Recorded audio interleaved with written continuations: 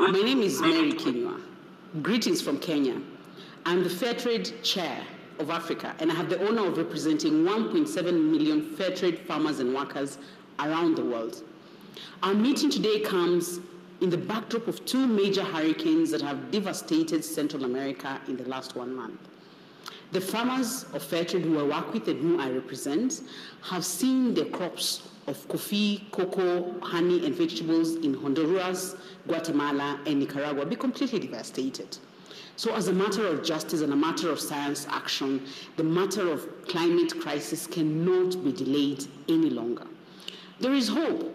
More and more companies are talking to us about how they want us to reduce emissions and reach net zero. But we're not going fast enough. Change by 2050 is too late. The weather is changing now.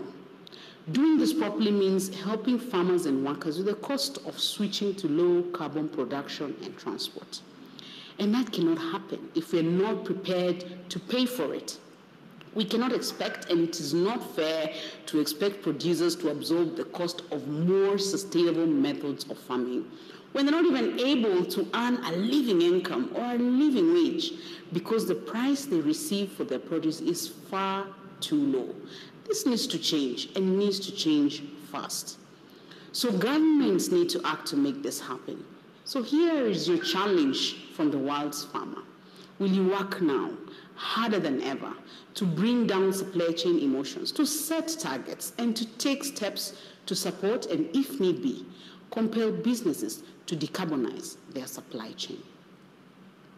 At today's Ambition Summit, and the work we will do together over the next 1 year, we hope will result in co-op that puts us firmly on the path to net zero. Thank you.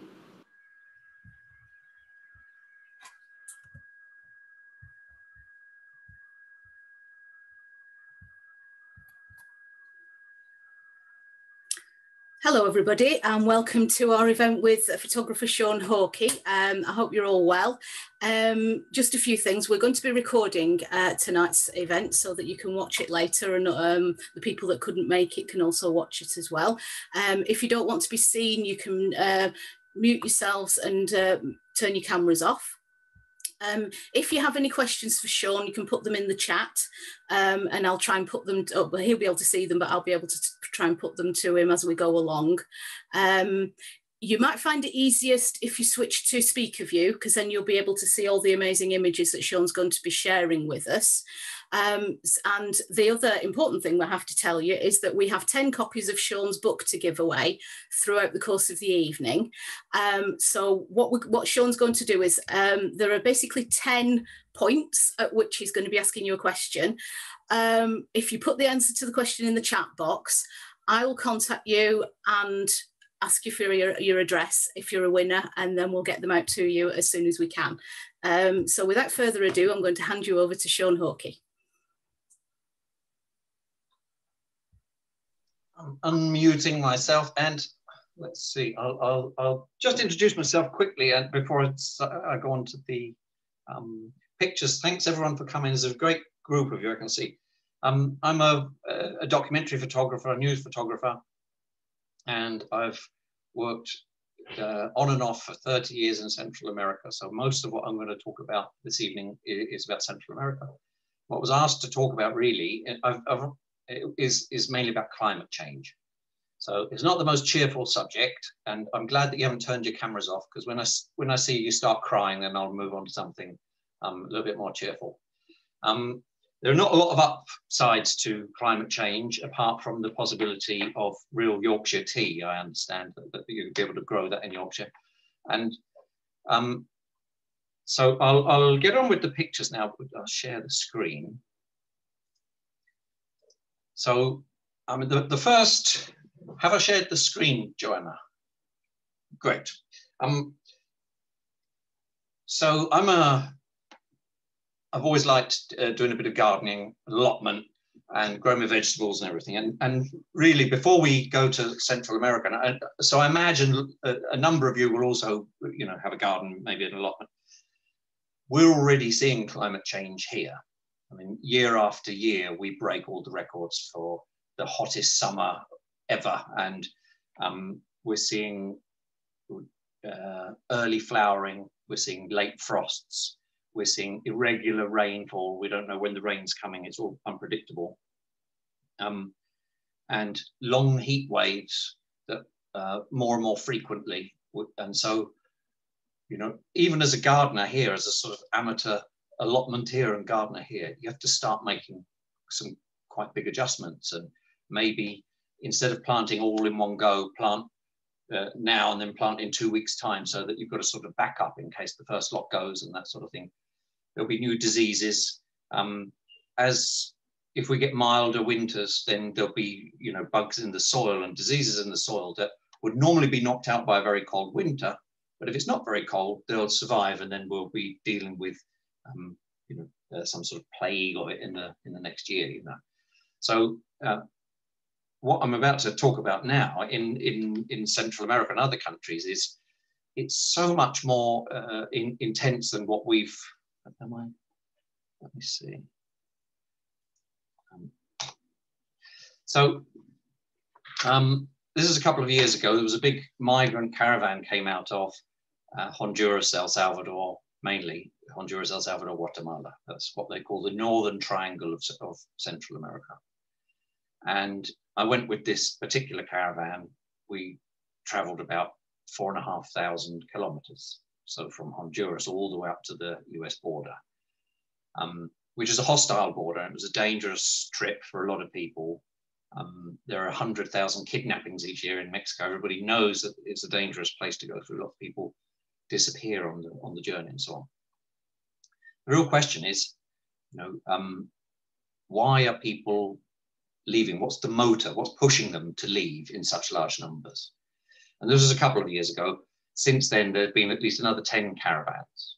There was one the other day. There's another one in March. And every single day, apart from these large groups of people moving, there are hundreds of people who go in very small groups or as individuals. So, you know, what's driving them? And this is people trying to get a lift in a truck in Mexico on one of those caravans. The answer, one of the answers is this: it's complex. Of course, there's a political situation, but climate change is a big thing.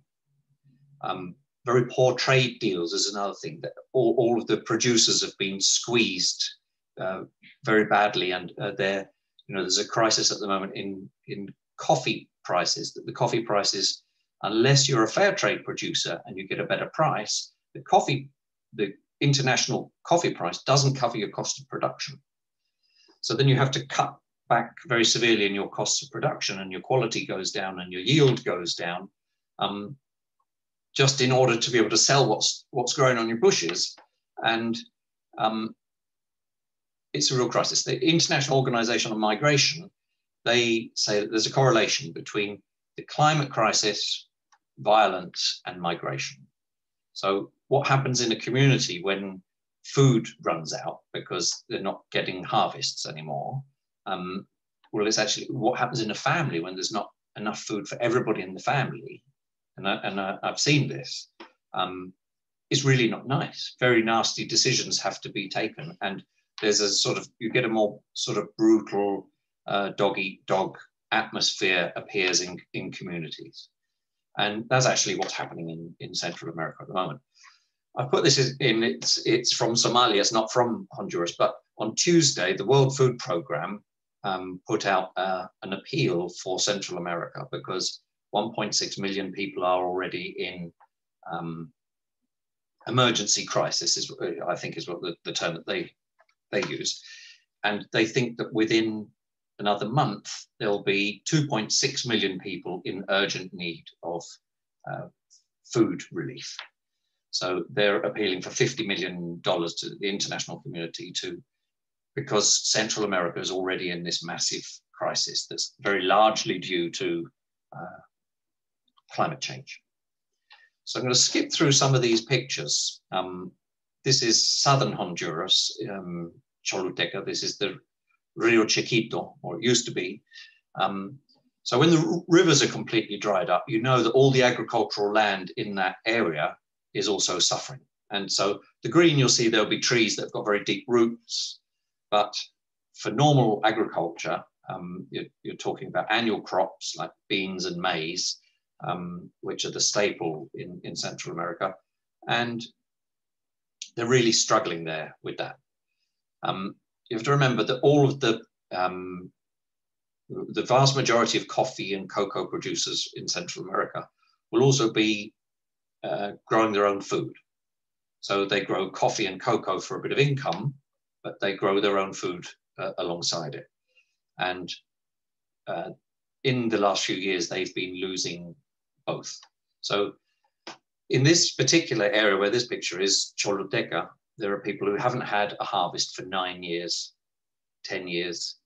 And so you've got youngsters, if you can imagine it, you know, kids in their late teens who don't even remember a harvest. So what's their mindset? What are they thinking about for the future? It's not agriculture. And so lots of young people are in this difficult situation. Crime becomes more appealing to them. After a few years without harvest, lots of these families move away, and because they're poor, the land is unsellable now. Nobody wants to buy it. They'll move to the marginal areas around the big cities, the capital cities, Tegucigalpa or San Pedro Sula, and those areas are prone to a lot of criminal activity. So it's not a pretty picture. This is the Rio Grande this is the center, you know, this is the riverbed of the Rio Grande in Nicaragua. This is Istoca in southern Honduras. These are all different rivers. This is the Rio Choluteca, which was a sort of mighty river at one point. This is in Pueblo Nuevo in Nicaragua, so even the small rivers are gone. This is Rio Coco in Nicaragua, which at this particular point in the river was still a navigable river 10 years ago, and now it's reduced to a stream. Also, this is San Francisco Libre in Nicaragua. This is near Managua in Nicaragua. So you're getting a picture. I sometimes meet people, particularly Americans, who say, yeah, but is it real? And well, yeah, it's actually happening. You know, even my potatoes and onions and carrots in my garden are affected, but people across the world are suffering much more severely than we are. This guy is in southern Honduras, and he's part of a sort of new, there's a new profession of people who are deepening wells, because the water level is dropping so fast that, and there's no, in huge areas of Honduras, there's no clean water supply by pipe. So water's through wells, and a village might have 20 wells that gradually they end up with 3 or 2 or 1 well that is operational. They may have to deepen that well as the water level drops. They may have to deepen the wells multiple times. And then I've seen various communities that actually weld a metal top, a metal gate on top of the well, so that people can't, so that they can effectively ration the water in the communities.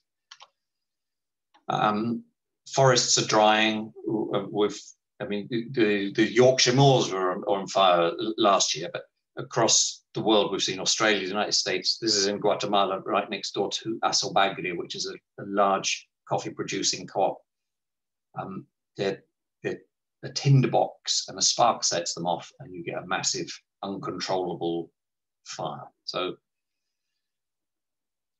the prolonged droughts across Guatemala, Nicaragua, Honduras, El Salvador, the cattle have got nothing to eat because there's no grass to eat, and so the animals become very weak. So they spend a lot of time on the ground, and they get sores. And to stop the sores getting infected, the farmers put iodine on, which is what these purple patches on this cow are. But a lot of cattle in the south is already unviable for cattle in that what they call the dry corridor. And if they don't take action on time, this is what happens. Lots of farmers have brought their cattle out to higher grounds, to better pastures. And then after 2 or 3 years of this sort of drought, no crops, unviable for raising cattle, the only thing that they've got that's sellable for cash is to chop down the trees and sell that for firewood. And then once the trees have gone, you've pretty much got a permanent arid zone or a desert that is difficult to recover. If you keep some trees on it, and these here in this photograph, they're trees that are particularly resistant to drought conditions. But once they're gone, it's just desert. So another part of the extreme weather that you get with climate change is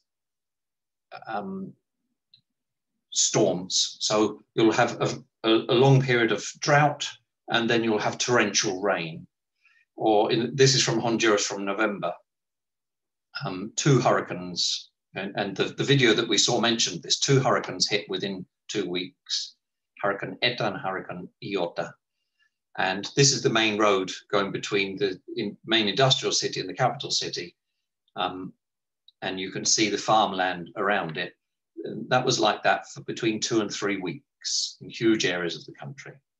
So housing is very badly affected by climate change. This is Chamalicón in San Pedro Sula, which is the biggest city. Lots of housing was underwater for 2 or 3 weeks like this. And so all people's belongings, their beds were ruined, their furniture, other furniture was ruined if they had a fridge or a cooker that was ruined. Many of the houses, as well as the water, also had a lot of silt, particularly if they were near rivers or something, and some houses were pretty much completely covered by silt. So these fellows, they were sitting where their house used to be. The week before, that's where they lived. So as a climate change is having a huge impact on infrastructure and housing. 200 bridges across the region were affected by these last 2 hurricanes. Most of the roads were washed away in some part or another. This is Chamalicón again. This is a residential area completely destroyed by the hurricanes. And that's the sort of dramatic, immediately visible impact of extreme weather. The damage that the storms do. And this is a main road. This is a bridge across the main road. So I went to see a number of Fairtrade co-ops in Santa Barbara in Honduras. We spent 2 days like this, completely stuck in the mud.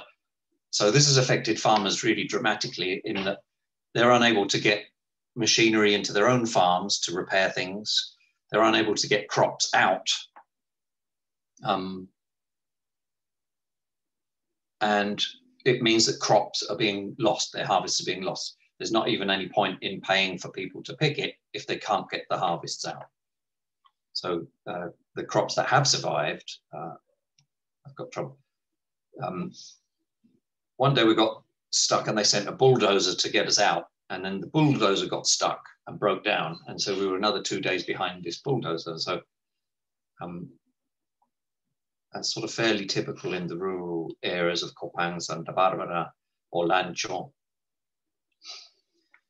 The damage to crops was pretty massive. So crops that have been underwater for 2 weeks, they're completely gone. And the roots rot away. This was a pretty typical scene across the country. And then these are beans that in the pod had sprouted. They weren't submerged, but the amount of rainfall was so intense, the humidity was so high, that all of the beans across sort of whole county areas of Copán, Santa Bárbara, Ocotepeque, all of the beans sprouted. And this is maize, sweet corn, also sprouted across a massive area. So this is the real crisis that, apart from the obvious visible things, there's an invisible crisis which is just beginning to bite, which is hunger.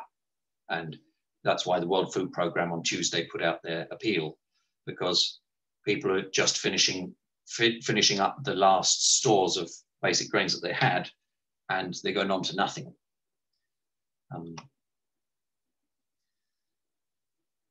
The unpredictable rains, this I took a few years ago now, but the rain comes late.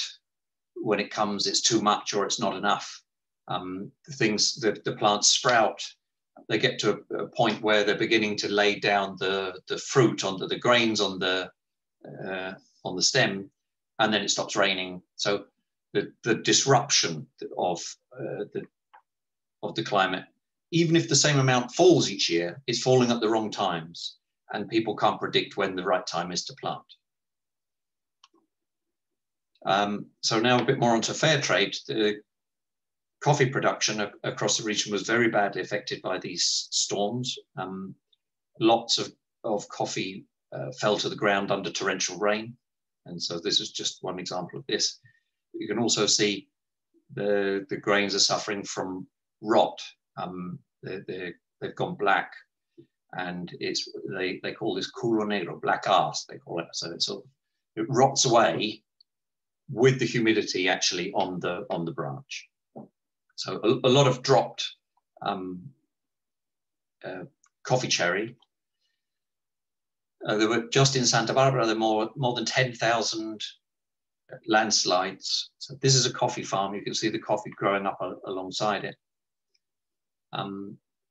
This is a coffee farmer, had 14 landslides just on his farm. So everything that was on that is gone. If he decides to replant it, you have to wait at least 3 years before there's a harvest. But probably it's been left in such poor conditions that what's left is not top. There's no topsoil there, so it's subsoil that's not suitable to plant in. So in most cases, those landslides they've just lost land.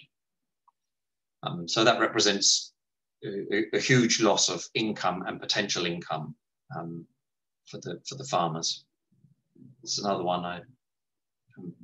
This day we drove across a very precarious mountain road, and then there was a landslide behind us. The landslides went on for weeks and weeks. There was a landslide behind us, and we couldn't get out, so we had to stay there. But these are farmers who, unable to get their harvest out, the coffee trees that you see in the background, they won't even have it picked. Another landslide. This was the main road that goes between the big coffee growing area and the city. Impossible to get the trucks across it, and still in danger of further landslides there. What was interesting, I went to one huge landslide in a place called La Reina, Santa Barbara. 280 houses went underneath the mud. And I was the first journalist to arrive there. And when I looked in the crowd, I recognized some of the people in the crowd. The first people responding to the survivors of the landslide was a Fairtrade cooperative, Quagrisal, who brought in clothes and food and bedding, and they set up about 500 people who escaped. They'd set them up in local schools, and this was one of the schools. So there's sort of really good, strong social conscience and immediate response from the coffee co-ops in the area. So this is another aspect of the weather that's longer term than the immediate damage that's done, is when you get 0.5 degree increase in temperature, you get a 7% increase in humidity. So this is a long-term problem. It's not just the hurricanes. And the humidity, the fungal plant diseases love it. Fungal infections love it. So this is a healthy plant on the left, and then you can see a leaf that's affected by leaf rust in the middle, and a plant that's been affected by leaf rust on the right. This has been doing damage now for well over 10 years, and farms that get affected by this, once the fungus gets in, it's impossible to get rid of it or to treat it with antifungals.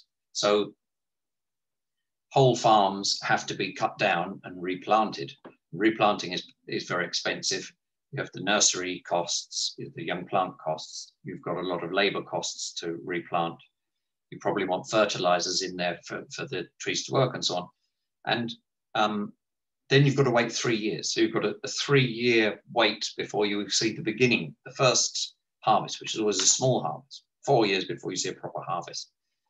So the costs of replanting are huge. And what they'll do is there's a lot of research going on to find varieties of coffee that are more resistant to fungal infections.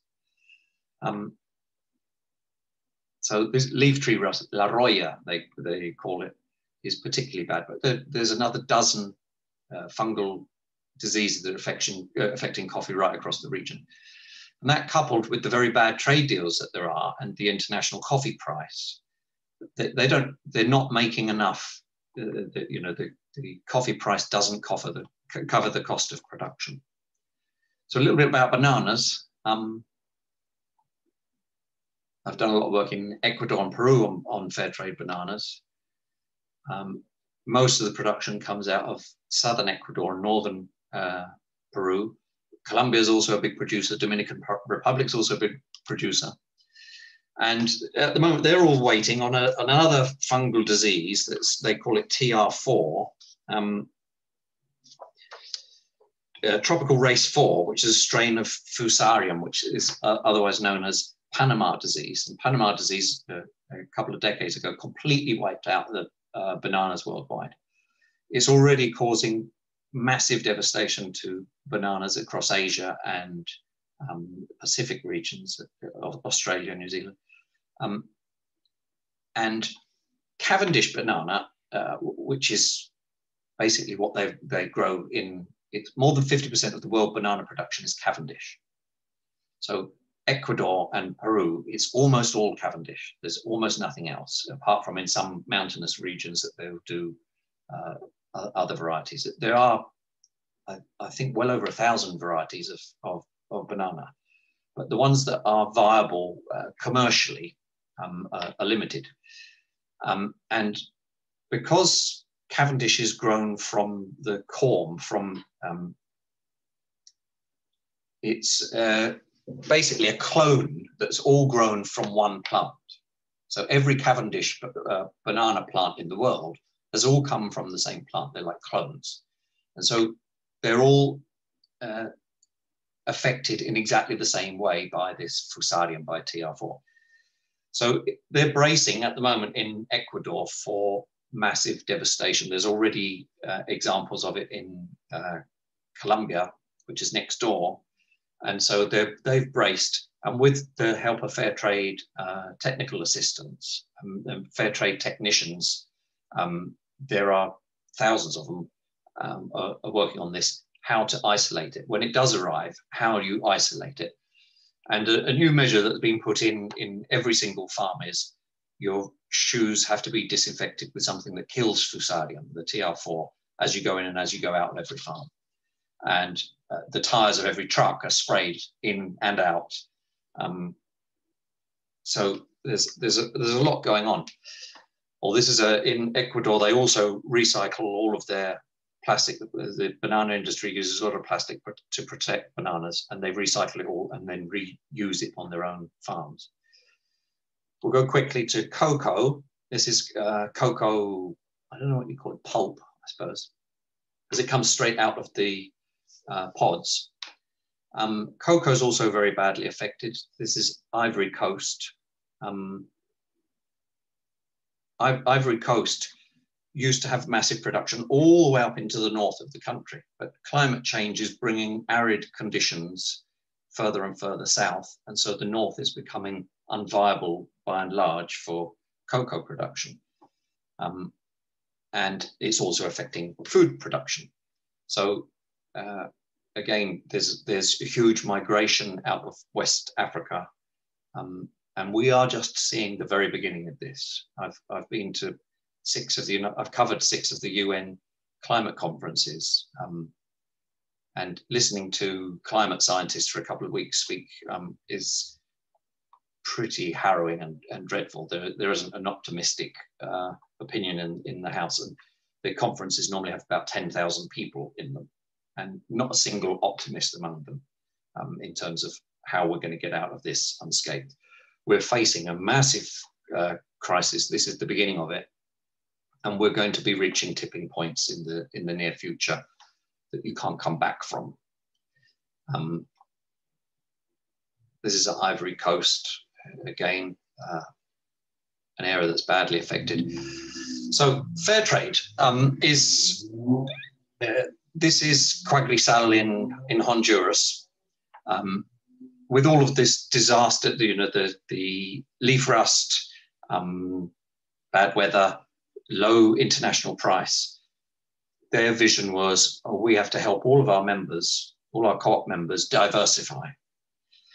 And we also have to do something to improve the climate and to secure the land.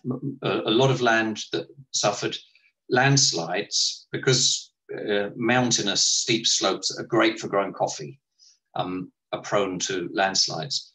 The good way to secure them is putting deep-rooted shade trees in. So Guayaquil, and several of the co-ops that I visited recently had done projects of 20,000 trees. They planted 20,000, 50,000 trees. When I got to Guayaquil, they said, yeah, we took this a bit more seriously. 1.5 million trees they planted. And so this is one of their nurseries where they did over 1 million cocoa trees.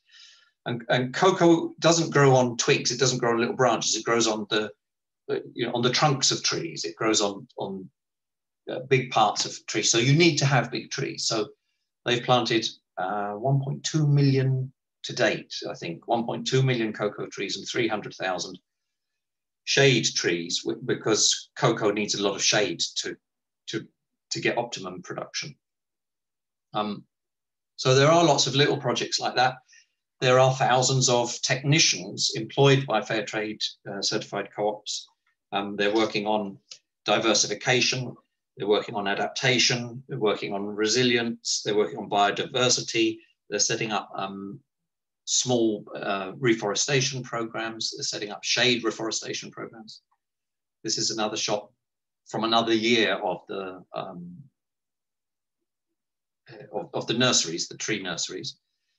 And they're training young people all over the region. This is cocoa training, and they're taking young people. Of course, Fairtrade is very well known for giving better remuneration for the work that's done, but it also does fantastic work on education, and it does fantastic work on healthcare.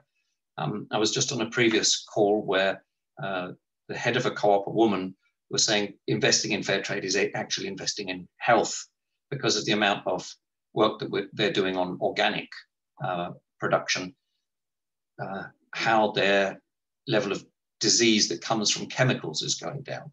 And her own father had died from exposure to chemicals, cancer related to exposure to chemicals.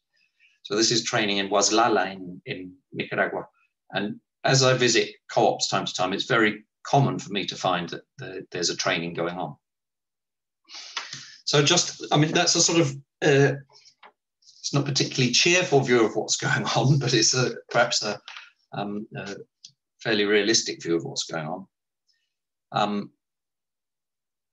And back home, apart from, when you buy Fairtrade products, you are investing in the environment. It's one of the things, it doesn't say it on the tin, Fairtrade. It's talking, Fairtrade, the name of it, the idea that most people have in their head about it is, this is just giving a better price to the farmers. But actually, it's huge investment in education and health and the environment. And what it really does very well, and it's been doing it for a long time, is helping farmers adapt to a rapidly changing and dangerous climate situation. So I'm glad to see here, I've covered all sorts of Extinction Rebellion things and Fridays for Future and that sort of thing. I'm really glad to see people of all ages engaging in that, and particularly younger people who have been put off of politics and sort of engaging in social issues. I think over recent years, it's good to see young people engaging in this and how they understand it. And I think on a this is a final slide here, a boring one, the climate change negotiations. We're going to have, we're the host of the next COP, the Conference of Parties. I think it's a good idea to engage with your local politicians and express your views to them on how urgent it is to take action on climate change. So, oh, I totally forgot to do the questions. So I see Joanna laughing there. I'm going to unshare this if I can. I'd be very happy to answer any questions. How can we redo, Joanna, the distribution of of the books? Well, I'll tell you a little bit about the book. I've done a couple of books on, and the most recent one is called Faces of Fairtrade. I did it in collaboration with Fairtrade. Some of the pictures that you've seen here and a lot more cheerful ones of Fairtrade producers around the world on all sorts of different, not just coffee and cocoa, but vegetables and honey and nuts and other things.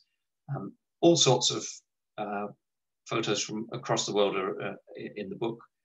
Joanna has a few copies to give away, and you can also get them from Big Green Books, who Joanna recommended to me as a distributor.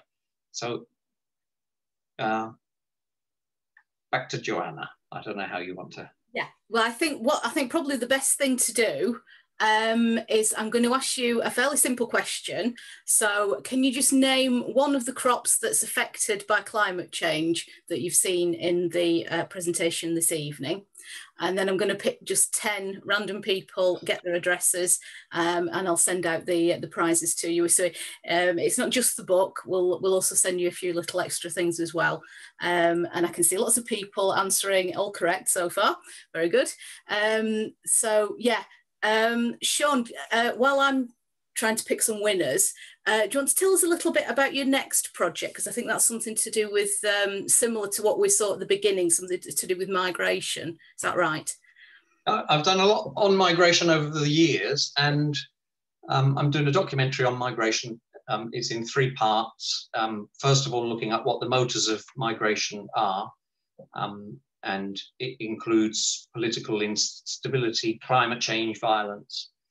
Then looking at the journey, so I'll be accompanying more migrants as they go from Central America up to the US border, and then looking at what new Biden politics, comparing the Trump politics and Biden politics, what's the new situation on the border.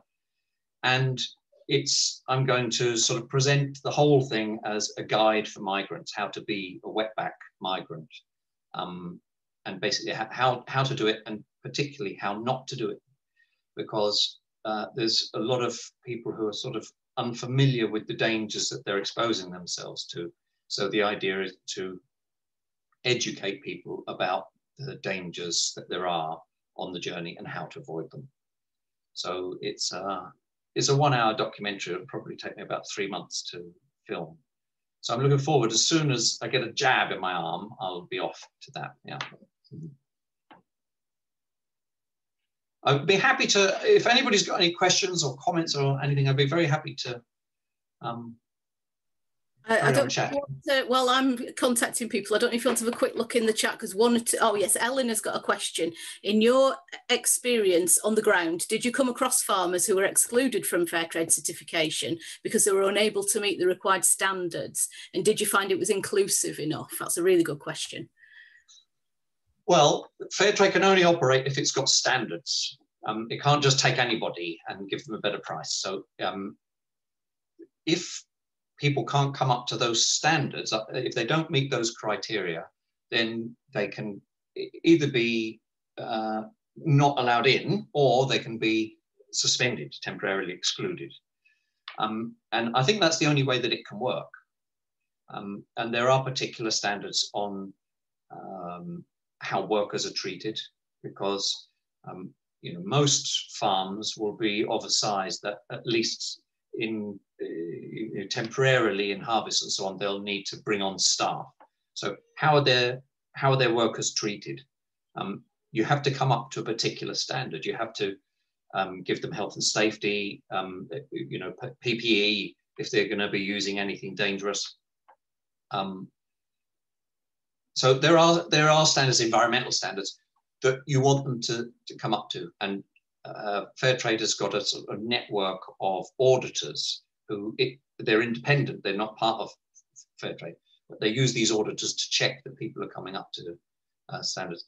So I wouldn't say that I've ever met anybody who feels, and it's expensive to come up to standard for a producer. A very small production outfit, a very small co-op may not find that they're going to get any return on that investment, because the investment to become certified is actually quite big.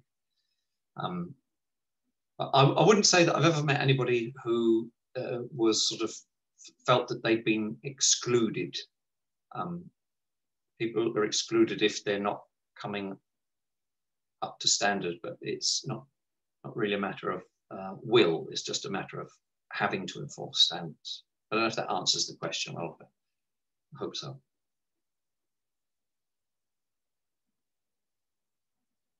Good. I can see Rennie here saying that they've met the MP twice. Fantastic. I think they have to feel a bit of pressure. They're, you know, pretty ignorant by and large. There are a few enlightened people. Our MP in Brighton here is the only Green MP in the country. She's fairly enlightened, but most don't realise how severe it is and how severe it's going to be. Some of the predictions from scientists who've never been wrong are really alarming, really, really alarming.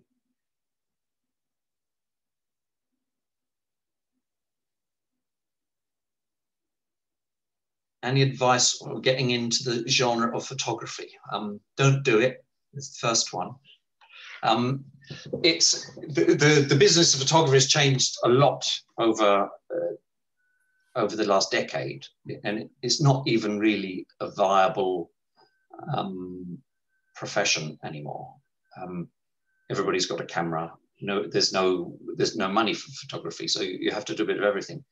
But environmental photography is obviously, it's a vocation. It's a commitment. So I'd encourage you to do it, and you'll be in good company with lots of other impoverished photographers. Yeah.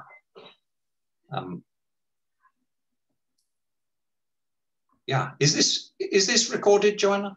Yes, so yeah, we are recording it. Everything, all the events in our festival are being recorded, so they're available to watch again. It'll be obviously tomorrow now because I'll have to upload them. So either via the Fairtrade Yorkshire YouTube channel, but also in the Choose the World You Want Festival website, the dedicated Fairtrade Festival website. If you click on that, you go to on demand recordings of all of the events that have happened, and basically everything in the whole festival you'll be able to see. So there's all sorts of things from Lucy Siegel's event on Monday and the cook-alongs that Melissa Helmsley have been doing, and the co-op wine tasting from last night as well. You can watch that online.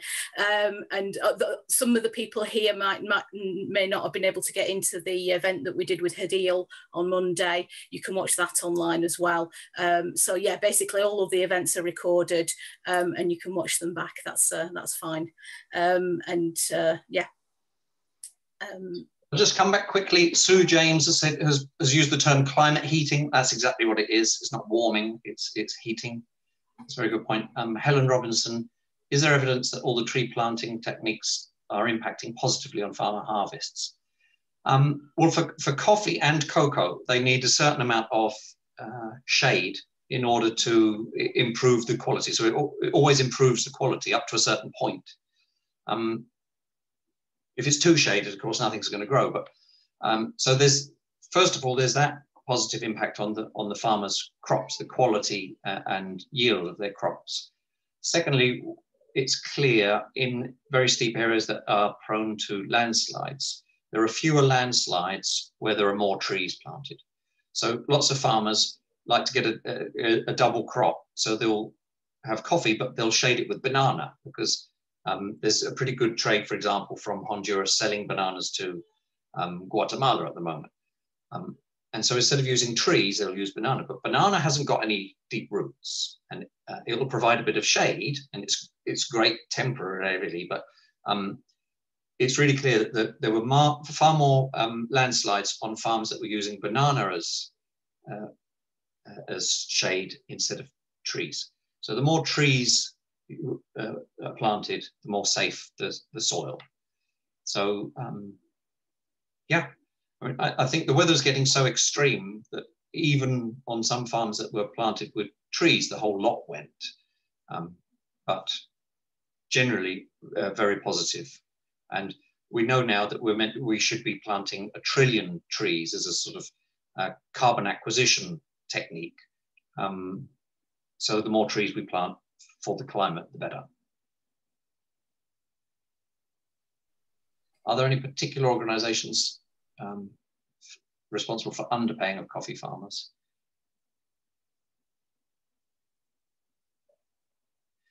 Well, yeah, I think we don't want to inadvertently support companies that are exploiting farmers. They're already in a terrible crisis point. When I went on that caravan through Mexico, every day I was meeting new people. Lots and lots of landless farmers, landless laborers, farm workers, who'd been working on coffee, and then the prices for the farms were paying the laborers was dropping, and in lots of areas the work just disappeared. It dried up, literally dried up. I don't know. I can't name the. I think all the big ones are. Is it Nestle? Yeah. Yeah. Okay. It's been said, but I'm sure there are plenty. Yeah. So, but most people know I have this like.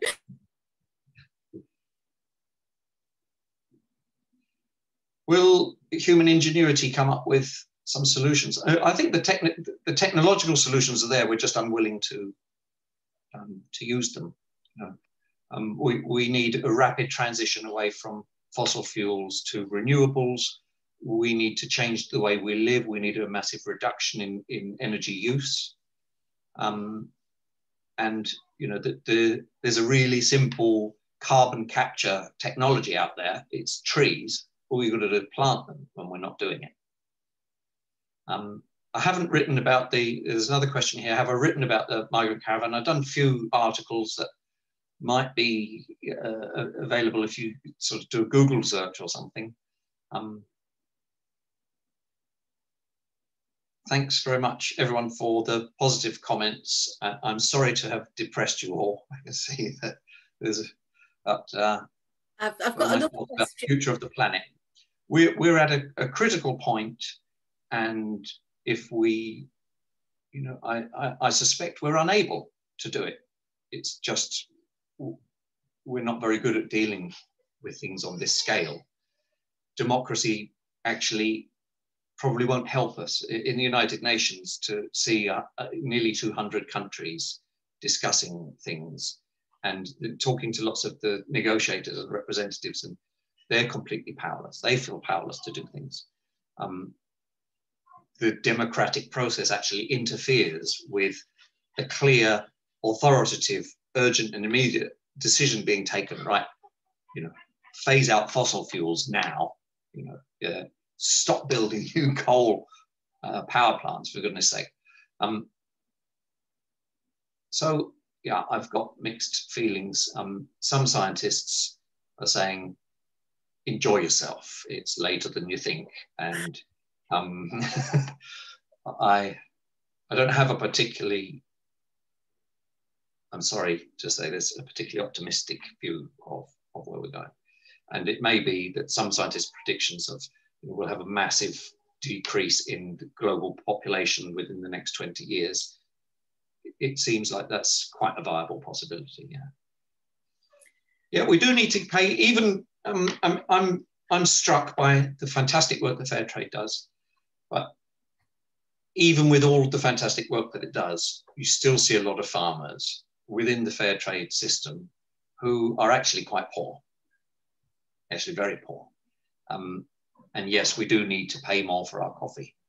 We need a greater international coffee price. But you know, fair trade is as good as it gets. There was a question on a previous talk that I was on. What's best, fair trade or the Rainforest Alliance?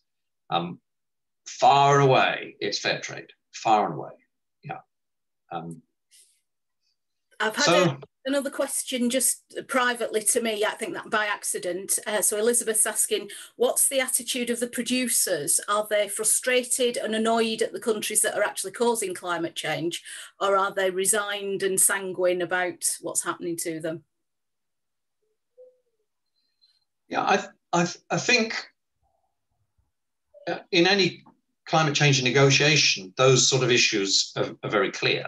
And people talk about climate justice, and what they mean is, it's not a very clear term, what they mean is, you know, the industrialized nations, by emitting, by causing so much emissions with coal-fired industrialization, basically, fossil fuel, we've caused the problem, and yet we're experiencing less of the problem. So we should be forking out to help other countries through the problems and help them to transition and that sort of thing, rather than saying, you're not allowed to do it. You can't have your industrialization, that's just us. So we do need, you know, the climate justice issues are entirely clear. But on a farmer level, most farmers wouldn't be aware of the details, those sort of discussions that would happen on a, you know, climate change UN COP or something like that. Is there recent detailed research? I don't know that. I don't know the answer to that. Fairtrade Foundation would, or Fairtrade International would have that sort of thing. Could you use your skills to create stories to engage people? That's what I try to do, yeah. It's harder and harder. I used to have more easy access to media like The Guardian and other newspapers that were keen. It's getting harder and harder. I did a big story actually not long ago on the migrant caravan for The Guardian. The Guardian asked me to do 20 pictures and 2,500 words. And you know, that's a big story for a newspaper, but they're so understaffed. They've had their staff cut back so much, it couldn't get through the sub-edit because they didn't have any sub-editors. And so it just never got published. So even though you've got willing, there are sort of restrictions now on a lot of media that stop the story getting out in any way except through perhaps alternative media or you know, special interest networks like Fairtrade networks. I'm really glad to see such a great audience for Fairtrade Yorkshire. It's terrific, and it shows the importance of running and sustaining and feeding networks like this, because a lot of this information just won't get out any other way. Thanks, that's absolutely fantastic. We're coming to the end, so I think we've tackled most of your questions. I've put in the chat box the link to the latest report from Fairtrade. It basically links you to the Fairtrade website, and then you can download the new report. So that's in response to Chris's question about the recent detailed research. That's the latest report that's come out, and it looks at lots of things around climate change and around fair trade. So I'd urge you to have a look at that. As I say, it's on the Fairtrade Yorkshire web, on the Fairtrade Foundation's website. I just Googled new report fair trade and it came straight up. So it's worth having a look at that. Thank you very much, Sean. It's been absolutely fascinating. I'm just going to put one other link there for the people who didn't get a free book. There's the yes. you can get my books there. Please do buy from the Big Green Bookshop. Simon's absolutely brilliant. He used to run a little bookshop in London, and he got into all sorts of difficulties because you know what independent retail's like. And so what he did was he moved down to the south coast to Hastings with his family, and he's been running the Big Green Bookshop basically on Twitter.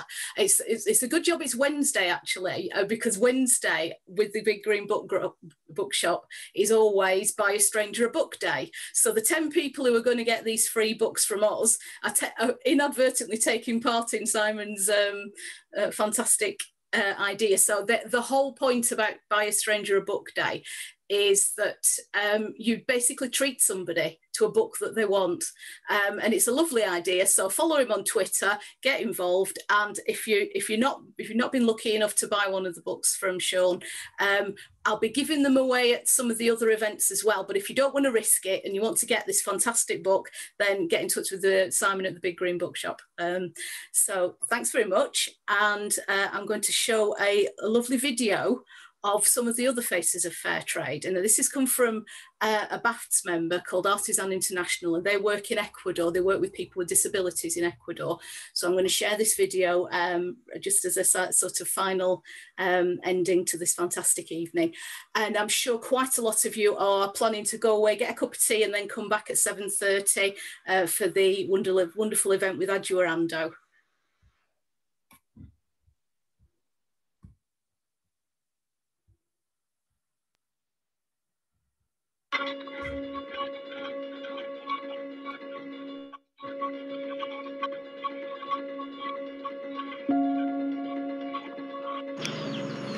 Okay.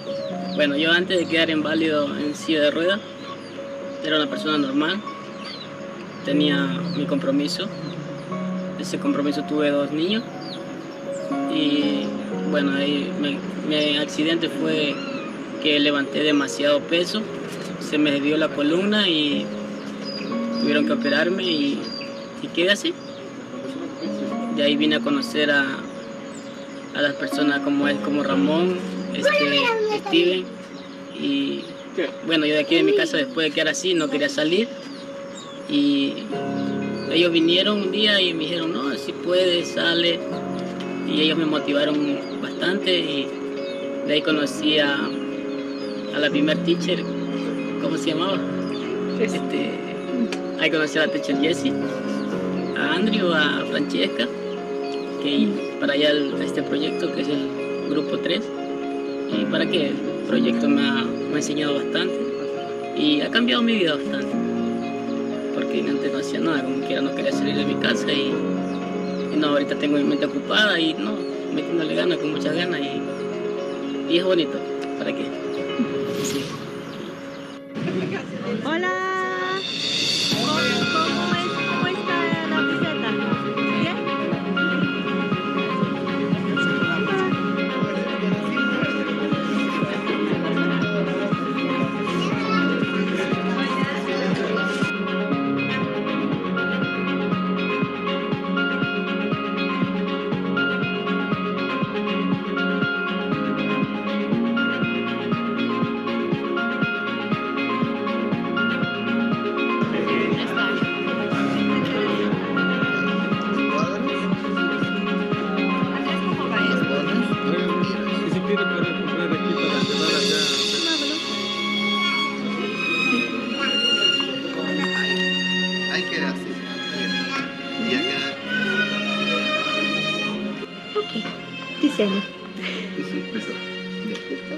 O sea, yo especialmente en mi perspectiva estoy muy agradecido porque, como les estaba contando, yo soy soldador y en realidad para un soldador con discapacidad no es fácil porque mucha gente no confía, no cree que uno sea capaz de eso. Y he tenido, así como mis altas, he tenido mis bajas, pero igual la situación no es como la de antes, que antes uno como quiera sobrevivía, ahora ya no. Especialmente yo conocí, gracias a Dios, una persona que a mí me quiere, me ama, me respeta. Con ella he tenido una hija y ella tenía otra que igual yo la quiero como que si fuera mía. Y esta oportunidad que ustedes nos dan a nosotros es algo que no lo hace cualquiera. Créanme lo que muchas personas han dicho, sí, te vamos a ayudar, sí, te vamos a hacer esto, pero son pocos los que en realidad dan la mano sin pedir nada acá. Y ustedes lo han hecho y de esta manera, como ustedes pueden ver, o sea, hemos puesto en práctica algo nuevo, algo novedoso, algo que no se veía acá. y más que nada tuvieron la paciencia de Andrew y Jesse enseñarnos, Ramón tener la paciencia de aguantarnos sabiendo nuestro carácter, porque no es fácil estar en una silla de ruedas y decir, sí, todo está bien, no es fácil, pero ahora podríamos decir que ya estamos a un paso de decir, sí podemos y todo va a estar bien el día de hoy.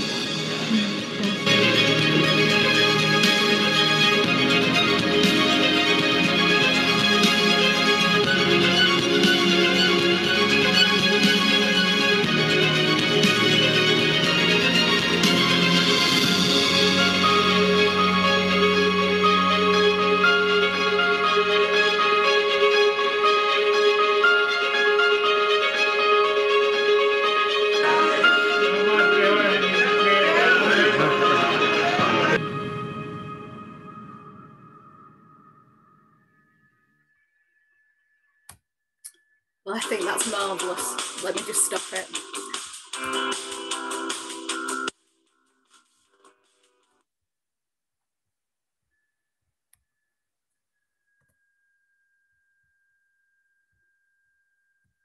I think if there's one thing that we can take away from this evening, it's what Andres was saying.